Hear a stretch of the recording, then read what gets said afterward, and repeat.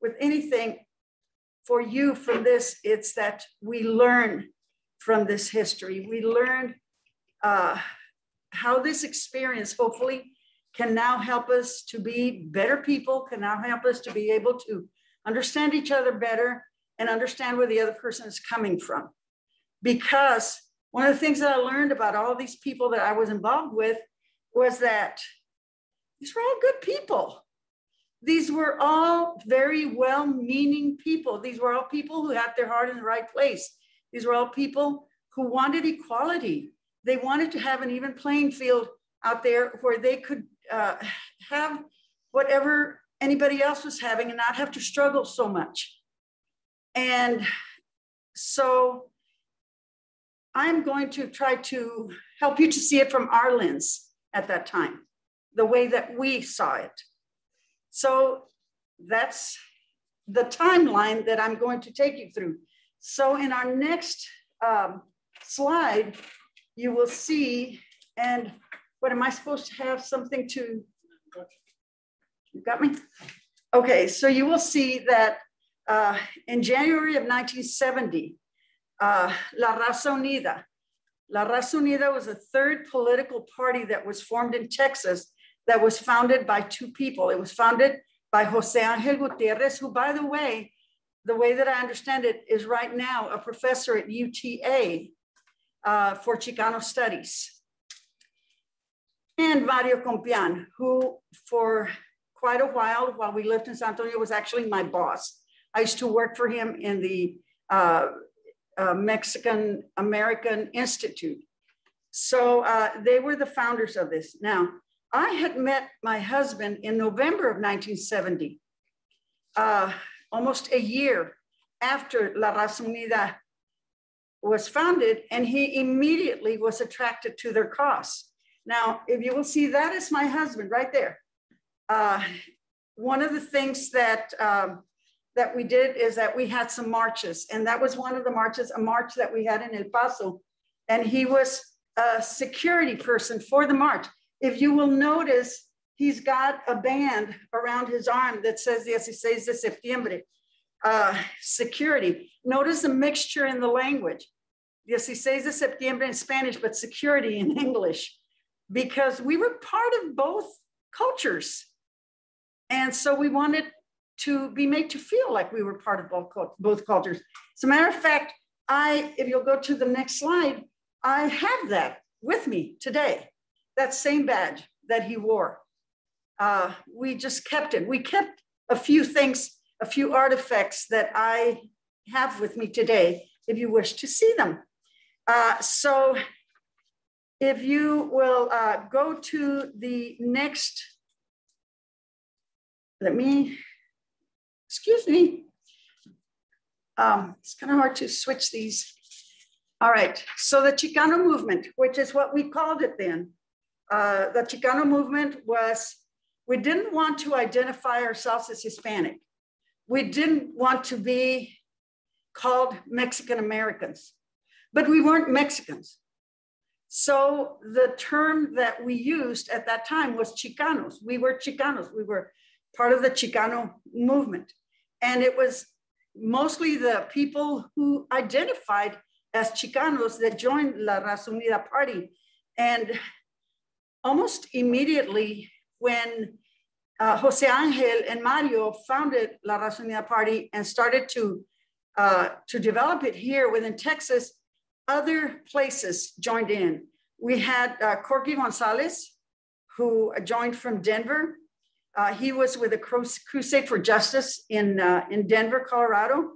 In New Mexico, Reyes Lopez Tijerina, who used to fight for land grants. He felt like the government had come in and taken the land away from the people, the natives from New Mexico. And he became a very, very controversial figure. In California, Ruben Salazar. Ruben Salazar was actually, he was part of the Chicano movement, but he was also a journalist. And I believe that he was killed in the line of work. And Cesar Chavez. Cesar Chavez kind of was the, should we say that he was the pioneer of all of this? Because Cesar Chavez had, in the 60s had already started to notice that there was a disconnect between the rights of others and the rights of the people that he represented, which were the migrant workers. The migrant workers were people who would travel from one state to another following the crops. And the conditions under which they lived were horrible. They had them almost in huts, and their families would go with them. So the children were not getting not only a stable home, but they were not getting a proper education. They were not fed well. The parents both had to work, and many times they had to leave their children alone. And since the parents were out in the field, they assumed that the kids would be okay at home. But it was a very, very difficult situation that the migrant workers were in. And Cesar Chavez, seeing this, being part of this in California, decided that he wanted to form a union. And this union was called the United Farm Workers Union.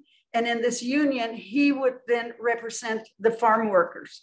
So Cesar Chavez was actually the pioneer, I would say, since he started in the 60s. He was a pioneer of these efforts now to bring equality and to bring justice for the Hispanic, for the Mexican American, Chicano, whatever you want to call him. He was the one that started all of this. Now, if we'll go to the next one, Javier was very attracted to this movement because he had experienced racism himself. When Javier was in the army, he had an experience where he was in uniform and was going from Fort Sam Houston to El Paso to visit his family. And he stopped in Sonora to get a bite to eat. And they would not serve him. They told him, we don't serve Mexicans here. And it was the first time that he had ever encountered, on a personal basis, racism.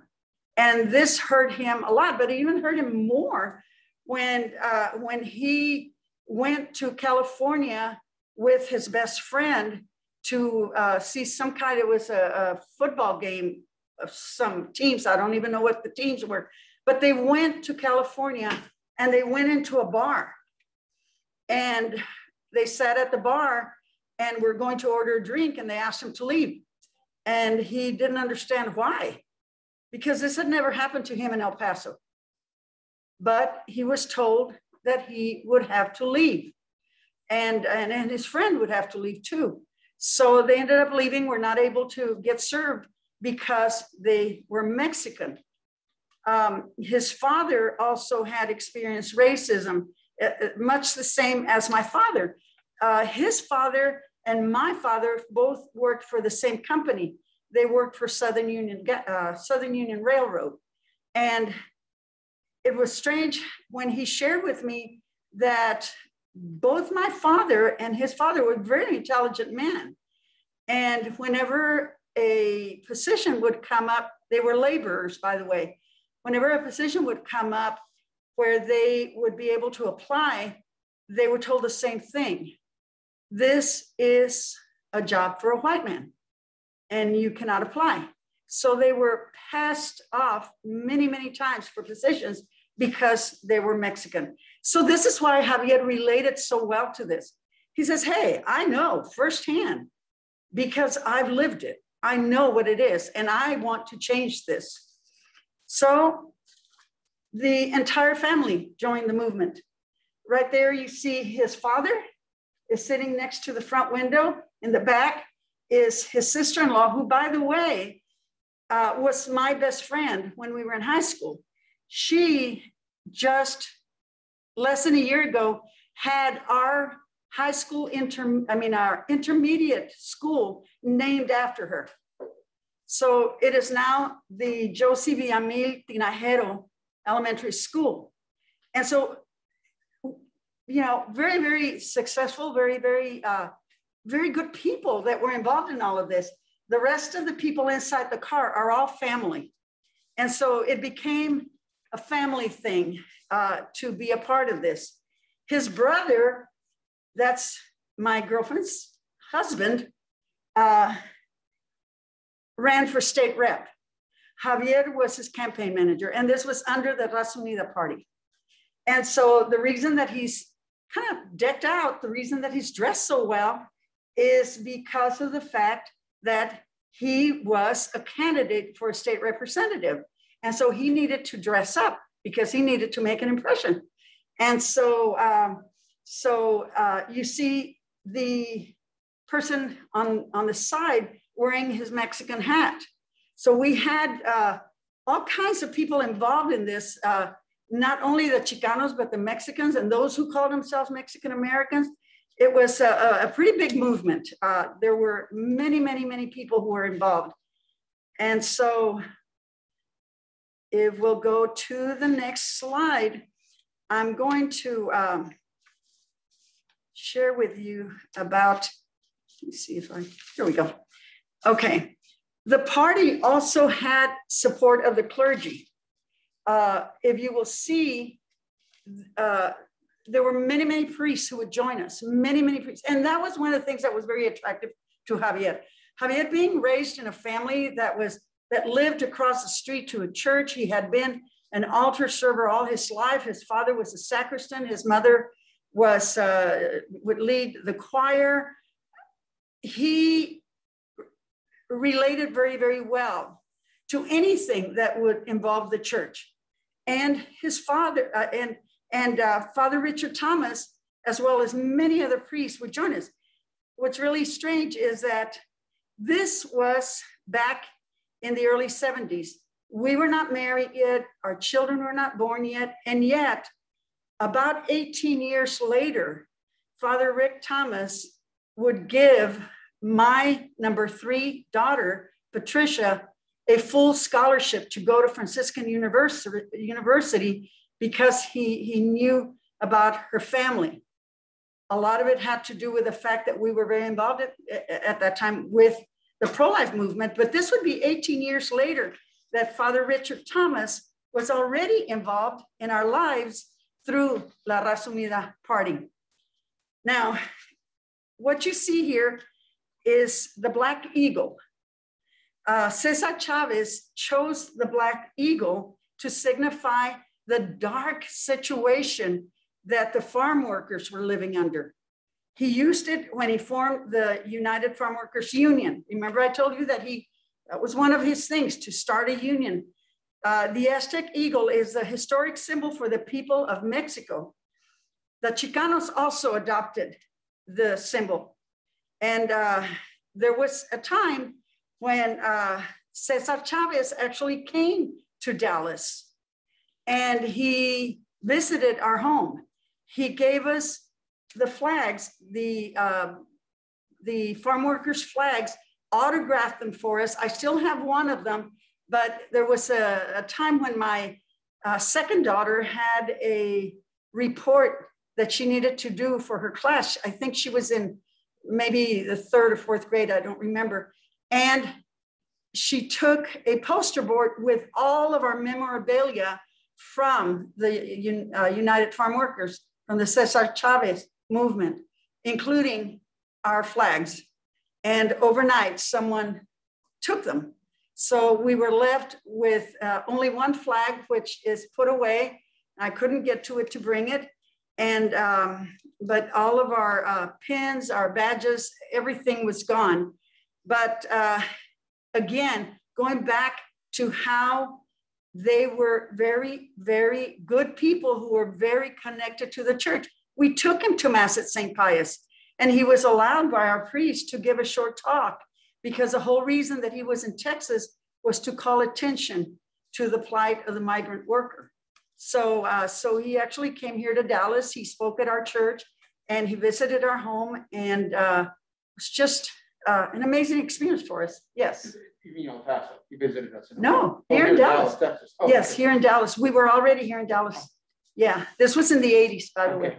Yes, so we had already moved to Dallas. So one of the things that La Raza Unida party learned from Cesar Chavez was that marches were far more effective in calling attention to the plight of the Hispanic than getting involved in politics.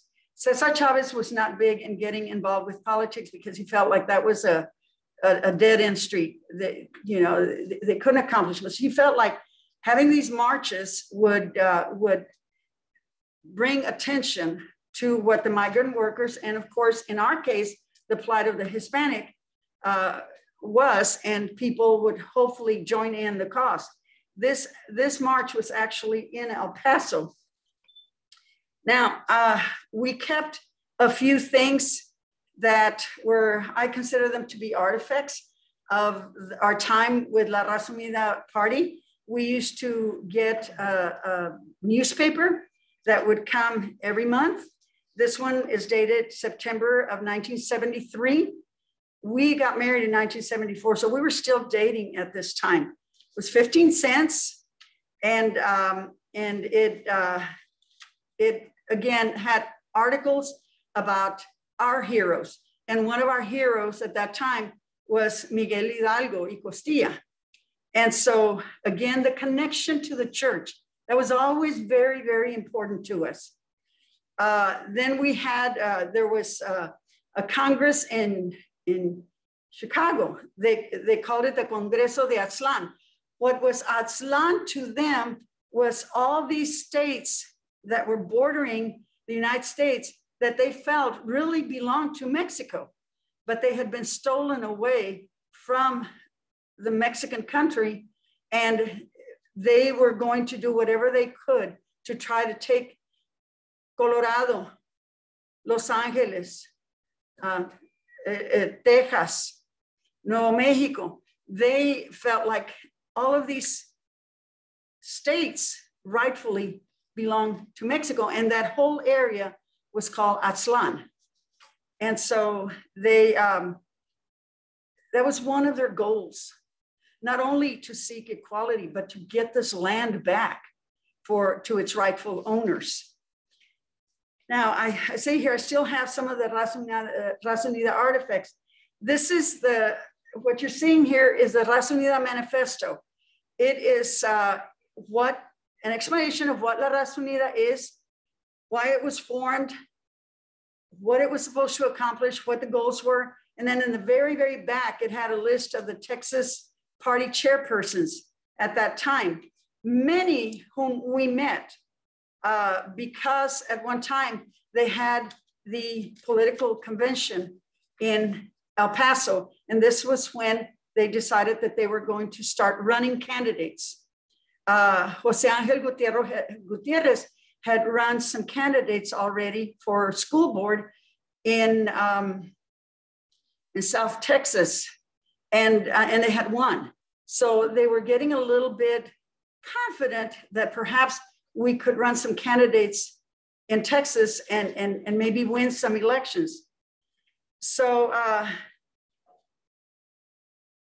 the other thing, this little South Texas town that I told you that Miguel, gosh, what did I tell? Jose Angel Gutierrez, excuse me, I forget these names. One of the things that he also started to do, again, under the influence of Cesar Chavez, was that they had a Del Monte plant in Crystal City where they had run these candidates and they had won. So they decided that they were going to take up the cost for the people that work in these plants, very especially the Del Monte plant. And so they also started to follow the example of Cesar Chavez to create these unions to help these people in different locations and to support anybody who was facing injustices in all of these plants where they work, much the same way that Cesar Chavez had done with the migrant workers. So what did they do? They got really, really brave, and they ran a candidate for governor, Ramsey Muniz. We canvassed, at that time we were still in San Antonio, we canvassed every single house in every single neighborhood in San Antonio, and others were doing it in El Paso, others were doing it in Houston, others, we were trying to get a Hispanic or a Chicano to win the governor's race in Texas. And he was running against Dolph Briscoe at that time.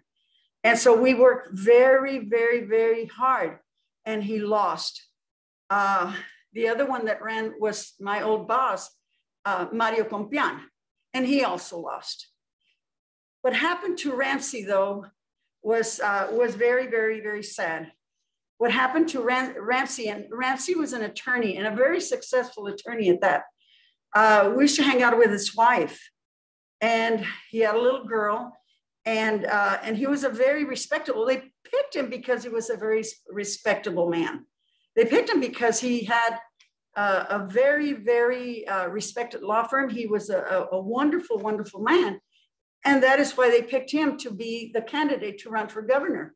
Well, next thing you know, we hear that he had been arrested for carrying 6,500 pounds of marijuana in his car.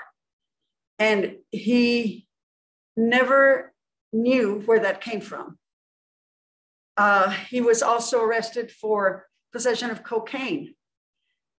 And up until the time that he left prison, and I believe that he left prison just very recently, he swore that he was innocent of all of these crimes. But he was a rising star with the Hispanic community. He was a rising star in the Chicano movement. He was a person that really, really threatened the powers that be at that time here in Texas, the other politicians. So we don't know for sure, but since I met Ramsey personally, since I knew his family, I could not imagine that Ramsey would ever get involved in something like that. But it happened. He was sent to prison. He stayed in prison until just not too long ago. And it was what it was. We could not do anything to help him, to defend him. So this was another of our little artifacts from the Chicano movement. That was like, if you had one of these, you were in. If you had one of these, I mean, you made it. These were very hard to get a hold of, but that was our symbol right there, Chicano movement. You know, that was, we're very, very proud of that. We're very proud of that symbol. So I talked to you earlier about the United Farm Workers flag, the one that was taken from us. And I put one up for you to see it. It was designed by Cesar Chavez and Dolores Huerta. Again, we go back to the fact that Cesar Chavez and Dolores Huerta started out very, very well. It was not until they became influenced by many politicians. They got involved with Ralph Nader and with Jerry Brown. At that time, Jerry Brown was dating Linda Ronstadt, whom I also happened to meet. They were caught up with people that did not have very good intentions. And whereas they were trying to do something under the umbrella of the Catholic Church, and they were doing it very, very well. And that was what attracted many of us to them. They got sidetracked. And when they got sidetracked, then it started to go in a way that many of us didn't want to go. It started to get very political, and it started to get very corrupt, and many, many people dropped out after that. And Cesar, as a matter of fact, participated in several, I think since I remember, a couple of fasts, because he was very influenced by Mahatma Gandhi. He was influenced by Martin Luther King Jr., even Malcolm X. However, he would have these fasts, again, to try to do what he had originally set out to do, to call attention to the plight of the migrant worker. But again, it was all lost when it became very politicized. And he started to get involved with some of the people that did not have the same kind of thinking that he had, and they did not have ties to the church at all. They were just politicians. So now this is where I was anxious to get, now you know a little bit of the history of my involvement with Raza Unida, my involvement with the Cesar Chavez group, but I want to tell you the rest of the story, all right?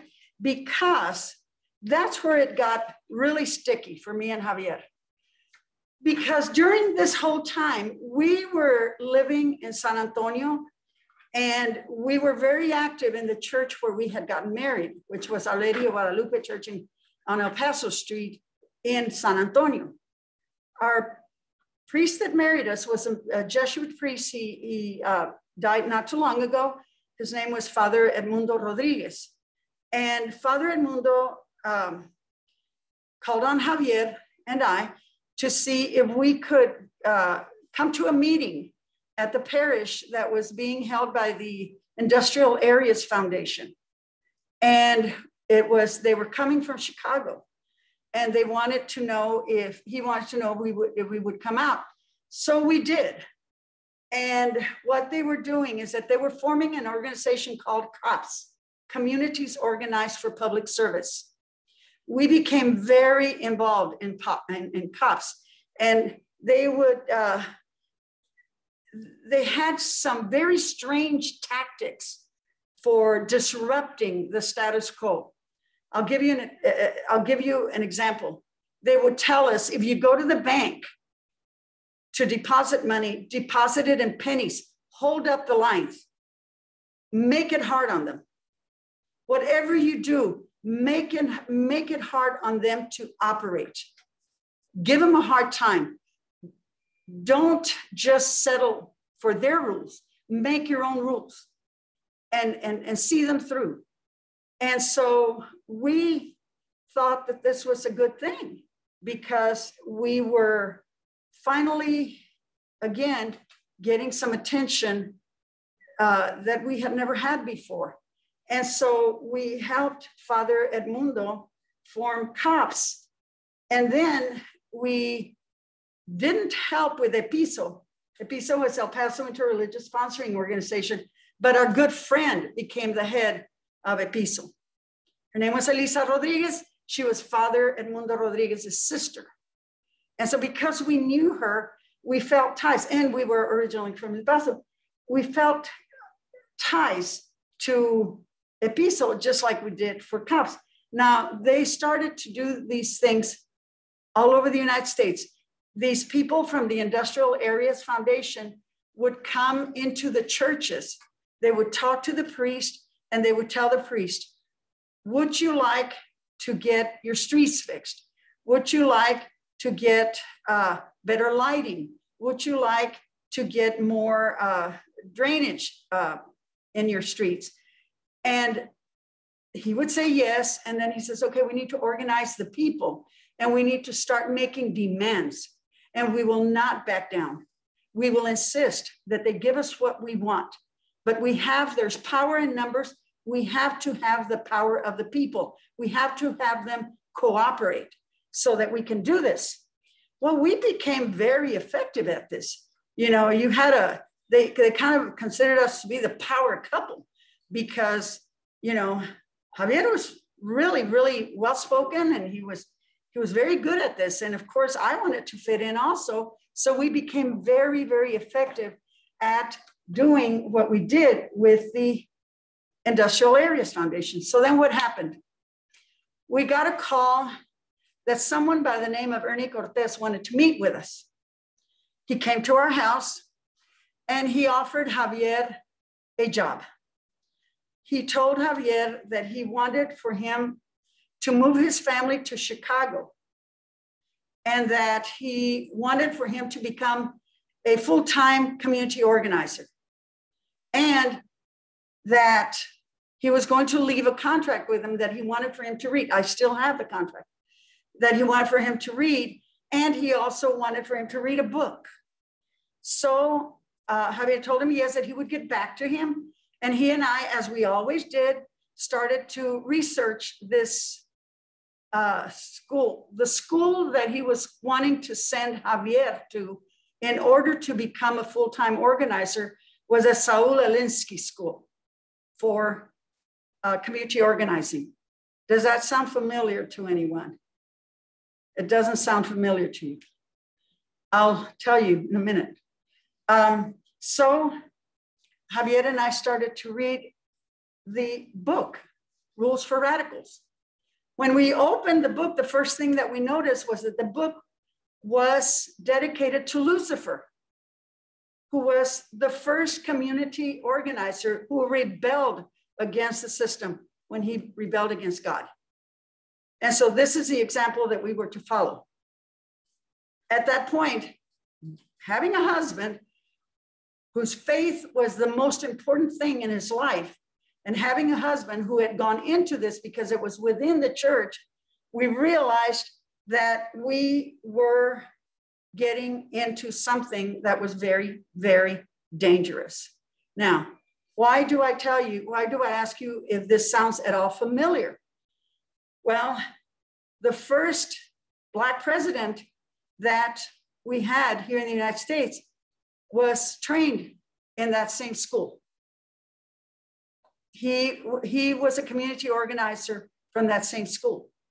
And Hillary Clinton, as a matter of fact, did her her master's thesis on Saul Alinsky, who had founded that school. Well, we started to look into it. We realized that it was not anything that we wanted to get involved with. We wanted change. We wanted equality. We wanted to transform people's lives. We wanted for everyone to have a better life, but this didn't seem quite right. So we turned him down. He kept coming back and telling Javier that he would be excellent for this, but we kept turning him down. It was at this point that my husband, who was a very prayerful man, he was a man who had been raised in the church, loved the gospel. He had the gift of tears. Whenever they read the gospel during Mass, he would cry because he thought it was so beautiful. He kind of resisted what they were trying to get him to do, but he didn't really grasp exactly why. He didn't grasp exactly why. But then eventually he talked to me and he said, you know, I've come to the conclusion that we are going in the wrong direction. We are straying from what we thought was this mission. When you start to use tactics that are not tactics that are based on love, tactics that are based on mercy, tactics that are based on faith, he said, I don't want any part of it. Up until now, that had all been part of the movement. We were all in with the priests and the churches until it came to that invitation from Ernie Cortés for him to join the community organizing school. And then was when he realized that he could not continue. And later on, he was to tell me, you know, Aurora, I really feel like all these people who we got involved with, all these people whom had the same desires that we did, had the same dreams that we did, and the same goals that we did, left that focus that we had, that it had to be done with the church, that it had to be done with the gospel. So what he decided was, he said, from now on, we will no longer use these tactics. We will no longer use this movement. We will no longer be connected in any way with a political party. From now on, we will go by whatever the Catholic Church is telling us that we need to do. We will use the gospel as our anchor. That will be what we will follow. We will follow the gospel. And what we did is that we joined a community of people who were very, very charismatic, and they were very, very, they had a lot of teachings, a lot of retreats, a lot of ways that they could really influence the lives of people. We helped to start, we didn't start it, but we helped to start a Hispanic group within that. We stayed with them, and that was the first time that my husband actually said, I can actually palpably see that people are changing. People are happy. People are transforming their lives. People are leaving their vices. People are bettering their marriages. People are forming their kids. He says, I can see that the contribution that we are making through the church and through the gospel is so much more effective than what we were doing before.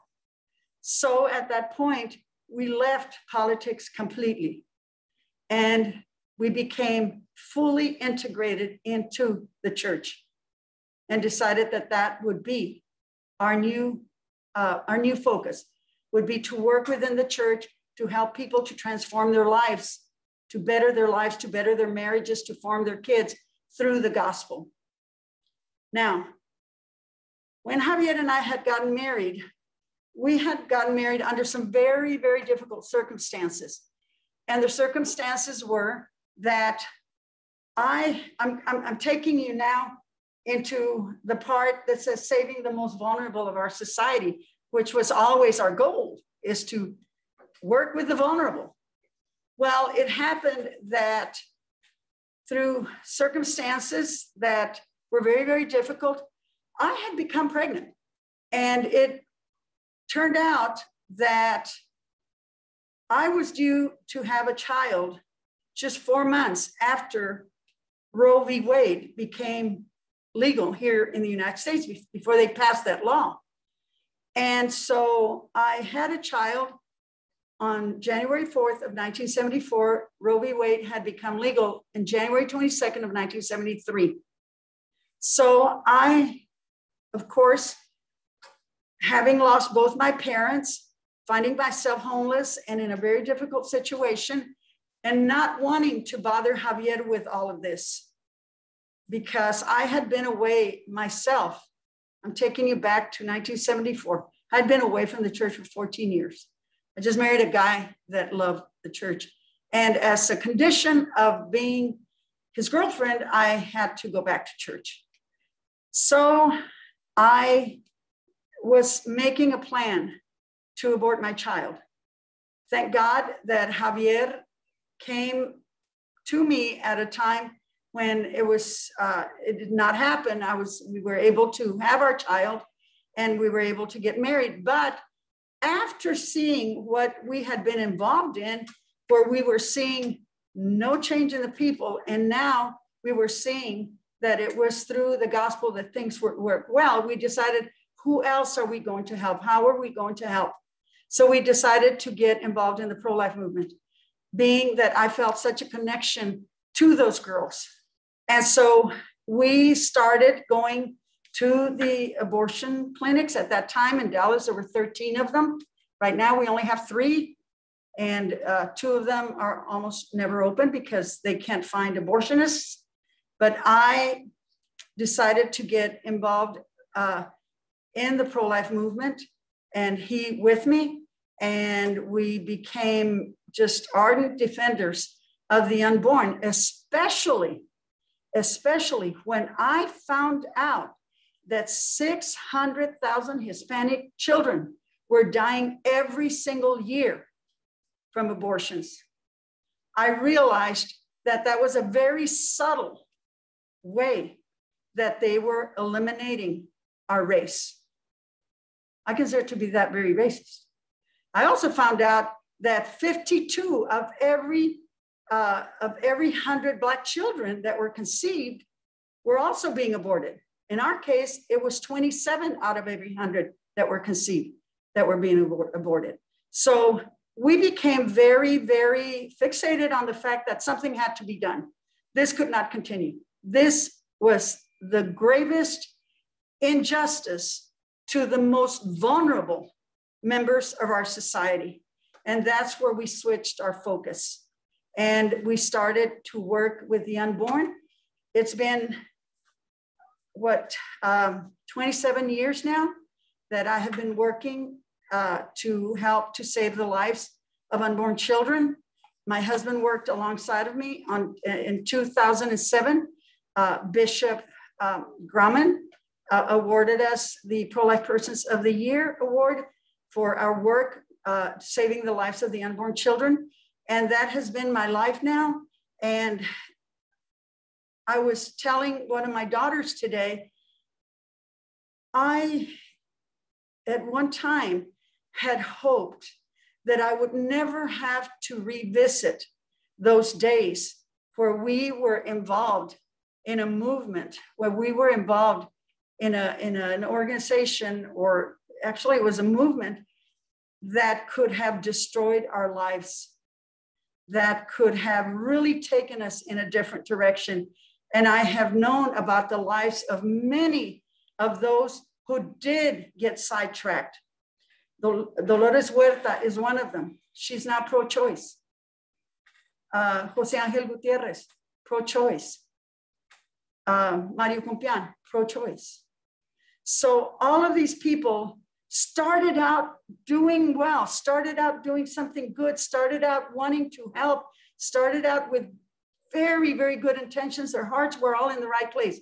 But when they strayed away from the gospel, when they strayed away from the church, is when they got corrupt and they ceased to exist.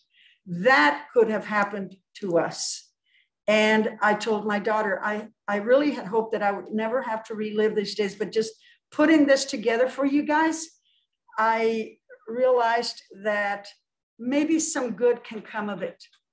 Maybe some good can come that you guys will understand that we live in a time where you hear many, many voices.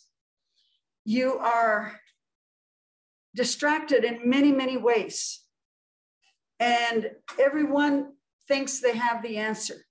Everyone thinks that they know the way to help their fellow men. But as in my last scripture quote here, unless the Lord builds the house, those who labor in vain. And we were laboring in vain for a long, long time until we realized that we needed to come back to the house of the Lord and start doing things his way instead. So hope I didn't go over too long. Thank you very much. Do y'all have any questions? Or did I really explain it well? Are there questions and online questions? That are, I have so many. You all have them. I'm going to formulate a couple. Yes. So going back to kind of like the beginning of your talk, was support for the Rosalia like mainly like only like African American people, or was there support from kind of like the white community, or was it pretty divided? It was pretty divided. We were considered to be a threat to the status quo. We were considered to be a threat to what had been very, very comfortably one-sided for a long, long time. To us, the Republican Party was not such a threat because none of us existed in their world, but we existed within the Democratic Party, and we realized that we're being used. We were giving and giving and giving and giving, putting them in power, leaving them in power, but getting nothing back. And so we realized that as a Hispanic people, when we need to do something to change that, but we became a threat. And they tried everything they could to stop us, everything that they could to stop us, which is why we had a hard time believing that Ramsey was really guilty of what he was accused of. It really weighed on our hearts to see that happen to him, but that's what happened. Anything else? Yes. A question about particularly what it seems to me maybe a tension in the Chicano movement. With, on the one hand, you said that the goal was to get equal rights, under law, but there was also the effort to effectively create a greater Mexico in the Southwest, which was to change the law in the whole country. And if so, what it's one thing to say I want to be an equal American. It's another to say I want to make this place no longer the United States. Well, they didn't want that part of the United States for themselves. They felt like it had been one more injustice against the Mexican people who are our ancestors.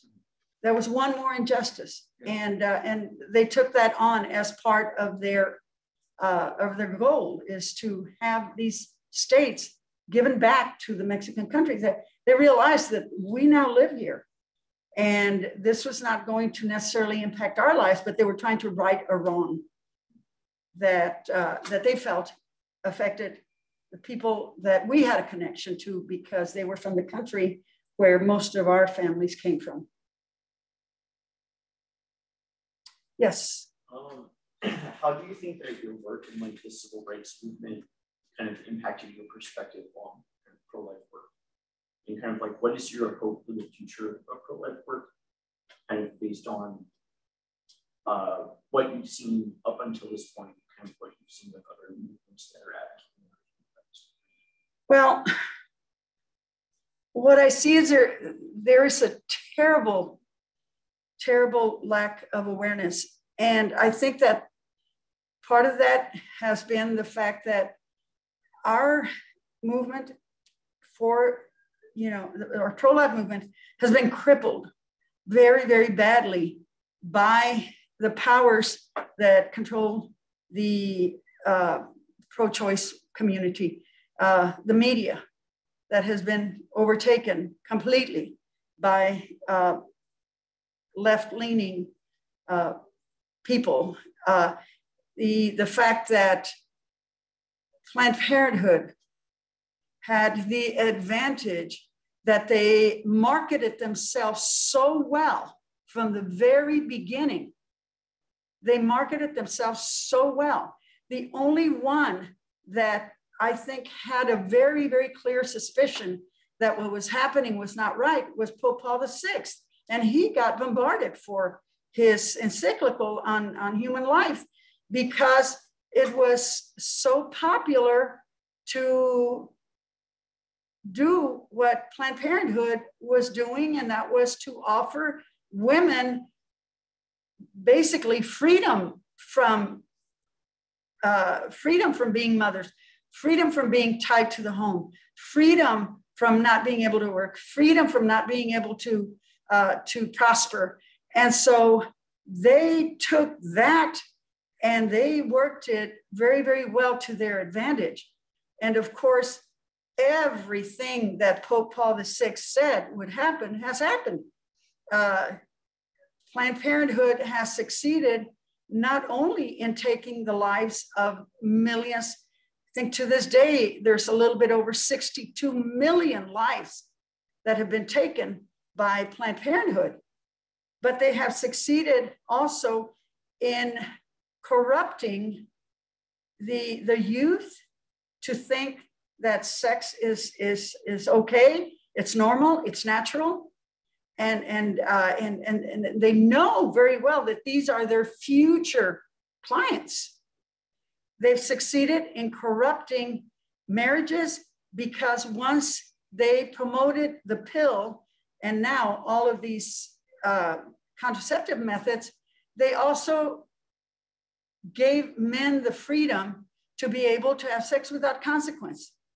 And so now infidelity just rose incredibly. And subsequently also divorce. I understand that divorce is now out of every 100, there's 62 marriages that fall apart. A lot of that has to do with the fact that we have an organization, a giant called Planned Parenthood, that from the beginning, from the time that Margaret Sanger created that contraceptive pill in 1960 and decided that she was going to weed out the undesirable people, take them out of society and create a superior race, of which those were, of course, the minorities that she wanted to weed out. That was her original plan. It was not to help the women to advance. It was not to help the women to have more rights, or as they call it now, reproductive rights or reproductive health.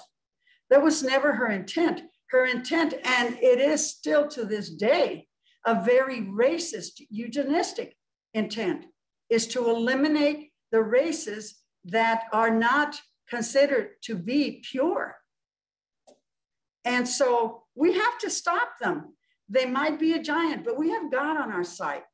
That's why I feel that we have never gotten discouraged. We have never decided to call it quits. We see the giant that is Planned Parenthood, but we know that we have the truth and we have God on our side. And we feel like eventually this is going to end.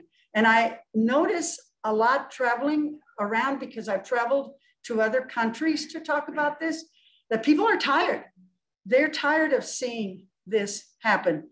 And so rather than get discouraged, I get very encouraged, and I feel like I may not see it in my lifetime, but I think there will come a time where we will realize that what we are doing is wrong and it has to stop.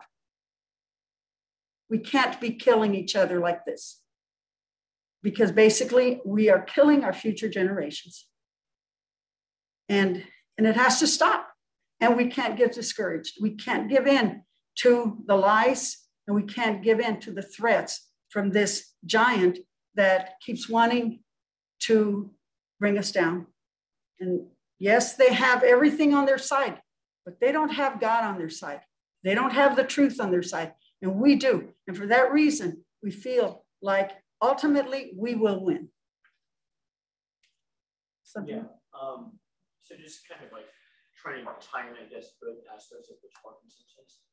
Like, what lessons do you take from people like Chavez and whatnot that you would bring to like the pro-life dimension? Like, what kind of virtues, kind of charisma, etc., did you kind of like bring from that movement into kind of your role as a pro-life leader? I think that what I would have liked to have seen happen with a lot of these old heroes of ours that we consider to be celebrities, that we consider to be the big names within the Chicano movement and within the farm worker migrant movement and the unions. I think that if I would have had my way now, looking at it 50 years later, I wish that they would have realized that on their own and using the methods of man, using the ways of man would never get them anywhere, and it would end up in destruction, which is exactly what happened. I wish that they would have stayed within the church. I wish that they would have used prayer, that they would have used bringing people to the Eucharist. I wish that they would have used having retreats for people to teach them how to defend themselves in the right way. I wish that they would have used other methodologies that did not involve the methods that they adopted through the influence that they had from politicians and from outsiders who came in and basically, in my opinion, basically they came in and they destroyed the hard work of a lot of these people. Because that's what happened. In my opinion, that's what happened. These people are good people. They're not bad people, but they ended up very, very corrupt. And sometimes when you don't have a beacon, when you don't have something to guide you and to help you to stay focused, in our case, it was the gospel, because like I told my daughters many times, we dodged a huge bullet when your father was told that he could become a very, very good community organizer by moving to Chicago and joining the Saul Alinsky School for Radicals. Had my husband not had the foundation that he had, that he saw that there was something awry with this, that there was something that was not right, perhaps I would not be standing here. Perhaps I wouldn't have the family that I have. Perhaps I wouldn't have friends like I have. My life would have been very, very different, as his would have been very different. And my children's lives would have been very different. And the reason I say that is because I see the lives of those that left. I'll tell you who one of our friends, very close friends was when we were in the movement. Have you ever heard of Rosy Castro? Have you ever heard of Julian Castro? Have you ever heard of Joaquin Castro? Okay, Julian and Joaquin Julian ran for president of the United States. Joaquin is his brother, who I believe is he a congressman? I believe he's a congressman. Rosie was our good friend. And this was before the twins were born. But I see now how Rosie, being such a good woman and being such a good person at that time, when she strayed away, now the fruit of what could have been something good and something very sweet now has turned very bitter, as far as I'm concerned, because when I see the politics of her children, both Julian and Joaquin, it's very sad to me. It's very, very sad to me, because they have become very socialist, very left-leaning politicians. And that is not what America needs. And it makes me sad, because they're very intelligent young boys, well, young men. They're very intelligent and they're very gifted. But that to me is what happens when you take God out of the equation. When you take God out of the equation, it is going to get corrupted. And it is corrupt. Anything else? Thank you again very much.